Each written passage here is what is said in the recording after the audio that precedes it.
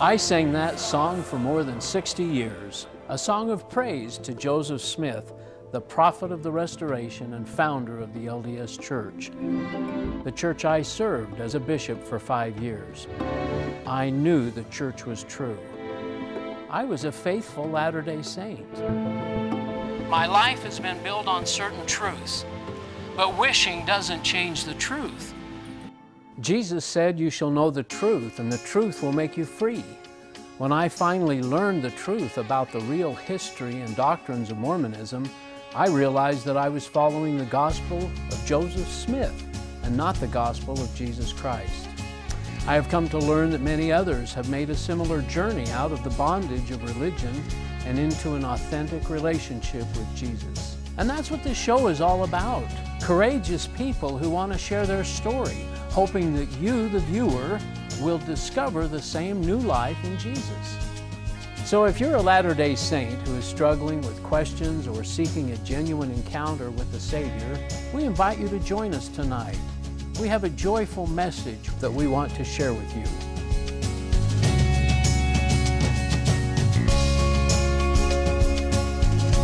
Hi, and welcome to another episode of the Ex-Mormon Files. I'm your host, Bishop Earl, and I appreciate you spending time with us again and hearing these wonderful stories. And they're so heartfelt and just fascinating. And as you know, we're in our third and final visit with Cherie Felos, Mitchell Felos, who's been willing to come from Nashville, Tennessee, and share her story. And we have a real upbeat kind of a message here at in our final session. So Cherie, thanks so much. We've mentioned actually at the beginning that, and if you've been listening, you know about this, but in our last one we kind of learned that she's been a singer in a rock band. Yeah, write songs and a guitar player and everything. Yeah. And came out to BYU Law School and graduated from the law school, went back to Massachusetts to study law, found your current husband. Did you think you were going to convert him? I did. Was that kind of in the back of your mind? I thought the Spirit was going to convert him. Sure. And I thought once he got converted... Did he ever take the lessons?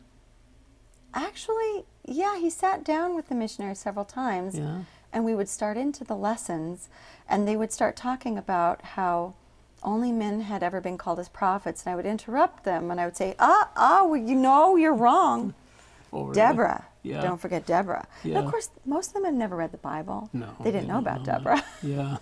So, but yeah, and we just wouldn't get very far into the lessons. And he knew where he was coming from, and he had some confidence in his Christian walk, I guess. So that's interesting. Yeah, he did. Yeah. Now, what were you? You were still being active, or you were still active back there? Was very active. Yeah, very active. Every Sunday, we all went to church.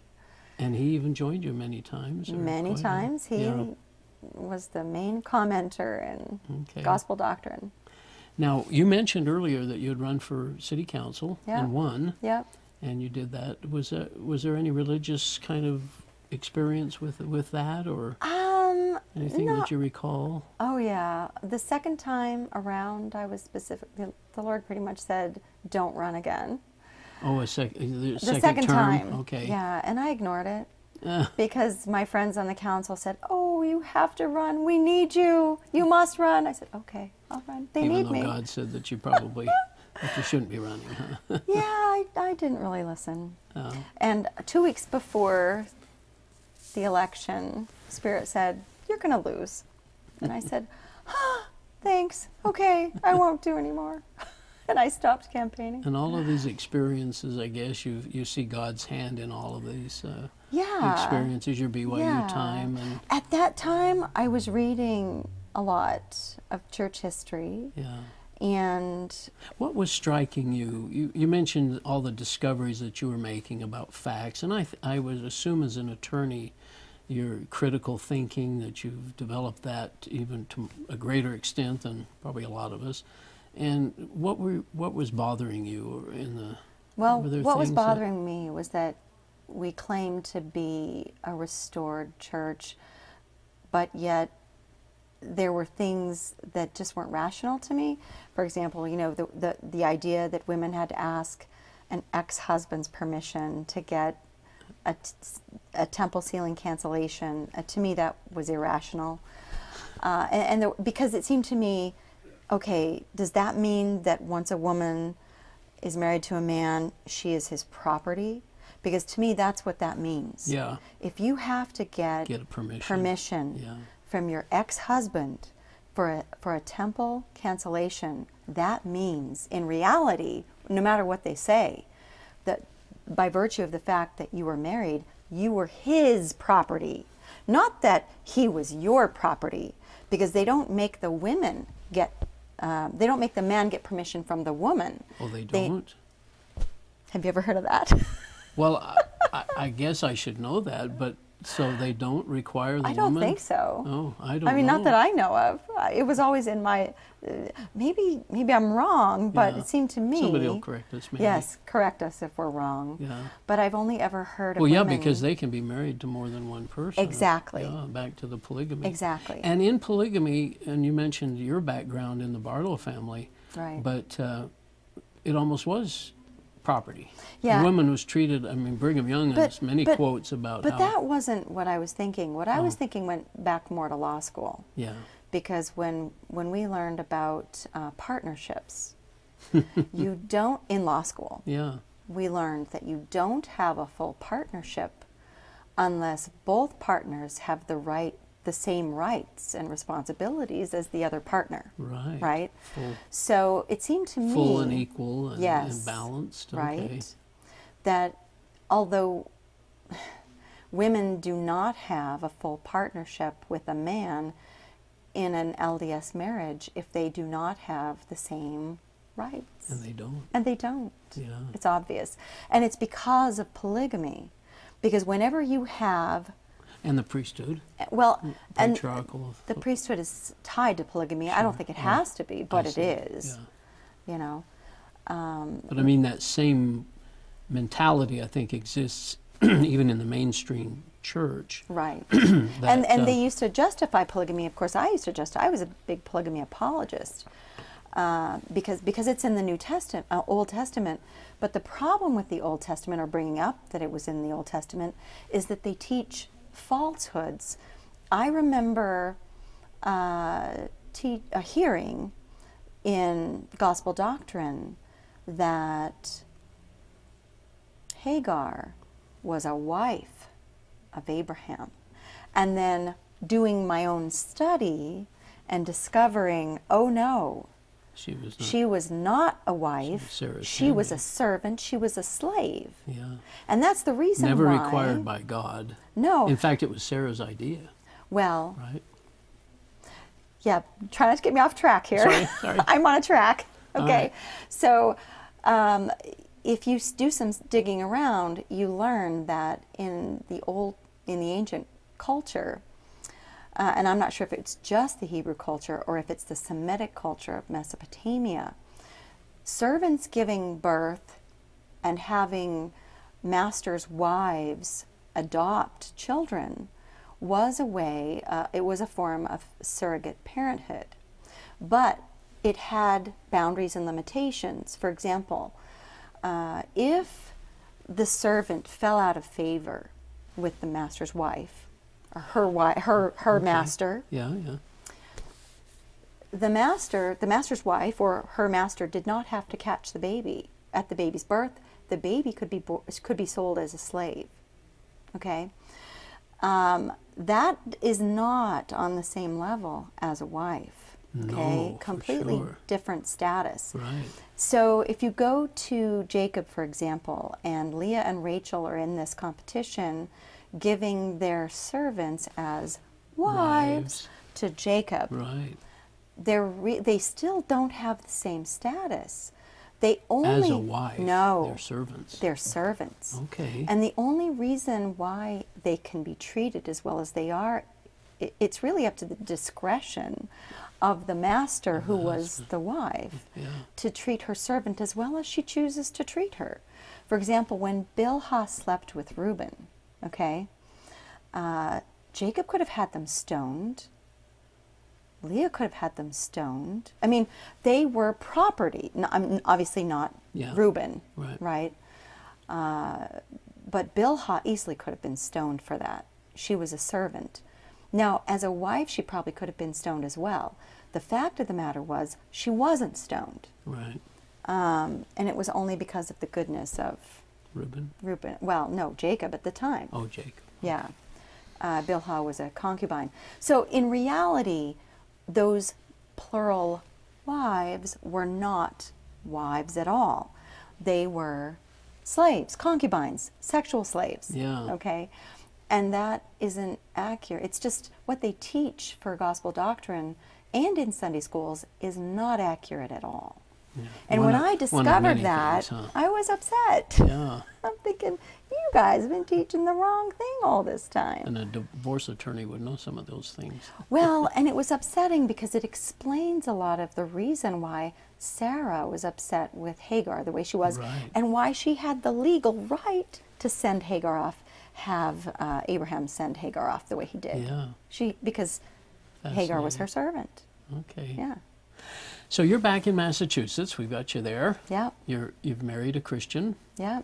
And he has a bit of a family, and you have a. He has 3 kids. I have 5 kids. Okay. Together we have 8 kids. So. And they all come to church with us, to the Mormon church after a while. Yeah. So what happens in your life at this point? Okay, so what happens is more and more I'm learning things that shake my confidence in the church and what the church has presented as not only doctrine, but the historical story of its origin. Now, is this 2010, 2011, 2012, in that area? It's about 2012. I lost the election in 2011. Okay. And I had a lot more time. To study. A little bit more time. Yeah. As much time as you can have. With kids. With as many kids as we have in the situation with, our housing and all that stuff. So I'm reading and I'm finding out things.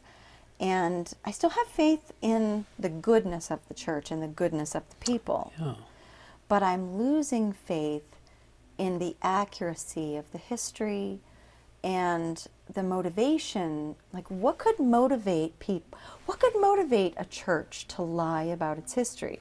Yeah, let's talk about that for a minute, because you're in the law. Yeah. You know what it takes for someone to stand before a judge and to tell a lie or Be honest. don't tell all the truth. Right. You swear to tell the truth, nothing but the truth, and you're sensing and seeing that the church doesn't tell all the truth. Well, I think what was so upsetting was knowing how the church puts its members under such pressure to be honest. But I'm realizing the church itself has no such pressure to be honest. Oh boy. And that is disturbing to me, very, very disturbing. And I defended the church so much. There were so many times over the years I defended the church. I had a friend who was attacking the church on Facebook. Yeah. And I said some things which shut her down right away. Because it bothered me that she was attacking the church. I understand you have a difference with the church. Yeah. But say your difference. You don't have to attack the church to say your difference with the church. Yeah. And so I defended the church and lost my friend, Have you gone back to her? You probably should. Yeah. Maybe. I don't know. Yeah. Think about that. Pray about that. Yeah. But so it was I was coming to a point where it was things were really bothering me. And I talked to Kevin about these things. I talked to my husband, but I was still going to church. And then we decided to move to Tennessee. Okay. Now, as you recall, Tennessee is the buckle of the Bible Belt. Yeah. And I was thrilled to be living around people who love Jesus. Now, again, what's interesting is that for me, when I would go to my Temple Recommend interview, I was disturbed by the lack of focus on Jesus and so much focus on propping up men Joseph Smith, Joseph and the Smith, Restoration, and the current prophets. Because it seemed to me the focus should have been on Jesus. Always on Jesus. Yeah. And did you sense that in other talks and things that you would hear at church and so on? It came to a head in Tennessee. Okay. I wasn't so much bothered at this point about that so much until I started really reading the New Testament. Okay. It was a little bother. Yeah. It was like a little, but there were so many other things, like the treatment of women, blah blah blah. And I wasn't pushing for women to have the priesthood or anything. No, yeah. I just, yeah, okay. So we moved to Tennessee, and I decided to read the New Testament. Reading the New Testament on my own, not with anybody else. Yeah. Reading the New Testament created a whole new understanding for me of Jesus, his mission, and my relationship to him. I didn't read the King James Version. I read the New English translation. And I thought, hallelujah, I can understand it. I don't need to take a class in Shakespearean language to understand it. Yeah. Because that's what you pretty much need to do if you're going to read the King James Version. Some have said we have learned a little bit since 1611 with the King James, and so the Greek and the Hebrew. And I love all the translations that are out there. Yeah. Because if you don't really understand one thing, you can compare it to different translations, and you can get the gist of it so much better. And the words may be a little different, but the message is there. Right. Yeah, I agree. Right. And that's where I got into Paul. But my eyes were first opened when Jesus is talking to his apostles come running to him saying, Master, Master, there's people over there, and they're baptizing in your name and casting out devils in your name, but they're not part of our group. Go tell them to stop, right? Yeah, that's what they wanted. Right? Yeah. And he turns to them and says very diplomatically, those who are not against us are for us. And that one scripture right there kind of destroyed any notion that there is one true church. The whole believing world of Christianity is his church, and that is backed up. That interpretation is backed up by that scripture, where 2 or 3 are gathered in my name. Don't you love that? There will I be also. Yeah. Yeah. No need for a restoration. Nope. Yeah. And I also started learning about other great Christians throughout the ages, St. Patrick. Yeah. And I'm thinking, the Lord worked through him to convert the entire pagan island of Ireland to Christianity. So God's been working. Oh my goodness, God never stopped working. Right. But and we have that sense in Mormonism that it all stopped. It all started with us. And all of a sudden 1820 happens and it starts over. Yeah. Oh, but the funniest thing is that they're starting to teach, or maybe they always did teach, Adam had the same doctrine that we had. Abraham had the same gospel we have. Yeah. Really? Not supported. Yeah. Okay. So you have, one thing that you mentioned before is that you, as you start studying and seeing these different things, you really didn't have anybody to talk to. No. I did not have anybody to talk to. And because you can't really bring anything up in church. And it was like wave after wave of things, just reading the New Testament. Yeah. Yeah. Grace? Paul. Yeah. Grace. Gospel of grace. Yes. And we didn't know that we don't know that as Mormons, do we? And his lectures against the law, that really hit me over the head like a ton of bricks. Because of course... Had you understood that before? Oh, no. No. Not like that. No. No. But of course, being an attorney, and then understanding the Old Testament and how Paul's talking about the Old Testament. And the Pharisees and the Sadducees. But it's like the scales fell from my eyes. Really? And I saw the LDS religion in a new light. I saw the LDS religion as a reincarnation of the Old Testament. Living the law. Yes. Yeah. Very much. And the New Testament speaks, and Paul particularly speaks against works and the law. And that doesn't mean that works aren't important, but we do works because we believe in Jesus Christ and he has saved us. We do it out of a sense of gratitude and love for him and our fellow men. Right. What's the great commandment? Love God. Not out of a sense of fear that, oh my gosh, if I don't do enough, I'm not going to make it. And you must have felt that through your life, the guilt and Oh, especially never as a all falling short. twice divorced woman. Yeah. Oh, yes. And not measuring up. I never measured up. Oh, No, I couldn't measure so up. sorry. No, it's okay. But now there's freedom. Yes. Your sense of freedom. I love it. And a joy. I love it. Yeah.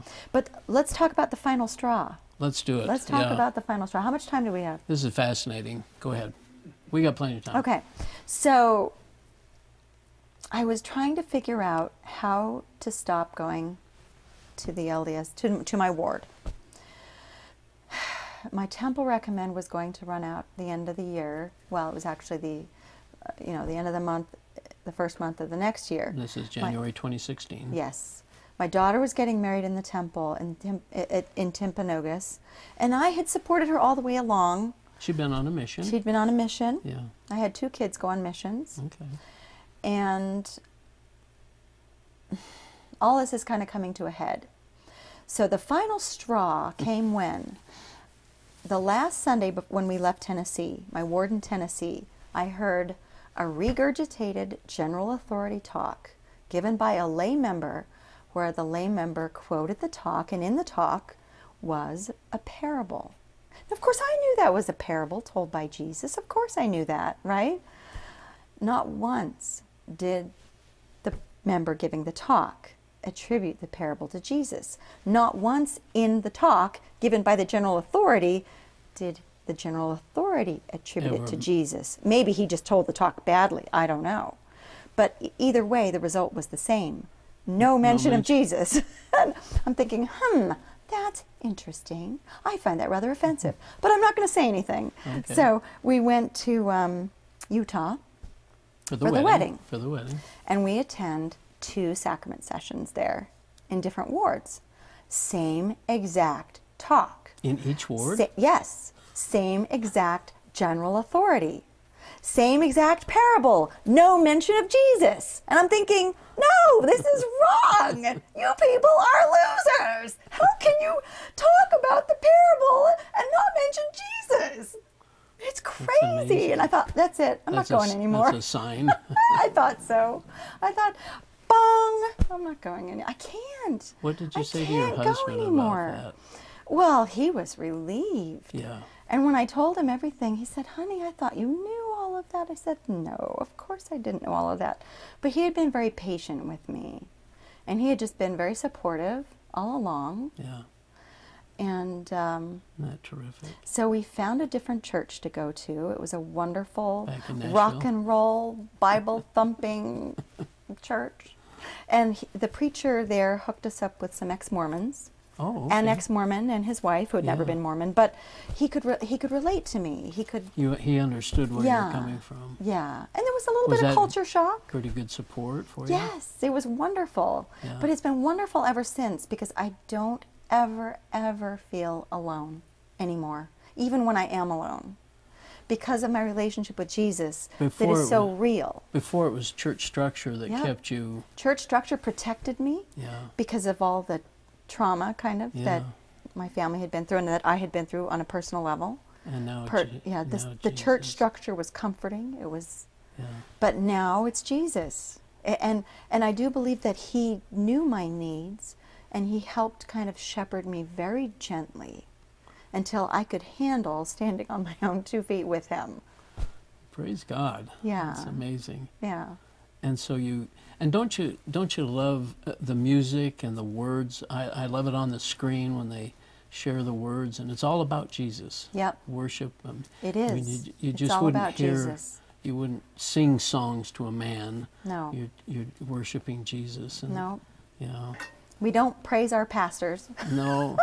And there's a freedom. And you know, one of the things that I found interesting, or I guess I should have known, but I didn't assume that the Christians had any regard for family, for youth programs, for young people. we were in a church with a wonderful youth program. We've since moved to another church, and we're acclimating to that one. But our kids loved it. Our kids went to a wonderful summer camp, Yeah. church summer camp. But I mean, they have activities and they love their wonderful kids youth and leaders, and wonderful programs. what did the kids think about this transition? Were they of age to really be entrenched in Mormonism? Did you have a conflict there or anything? There was some culture shock and adjustment, but I had one daughter still at home, and when I explained it to her and showed her things, right, she was relieved, and she said, "Oh, Mom, I am so glad I don't have to wear garments." She said that.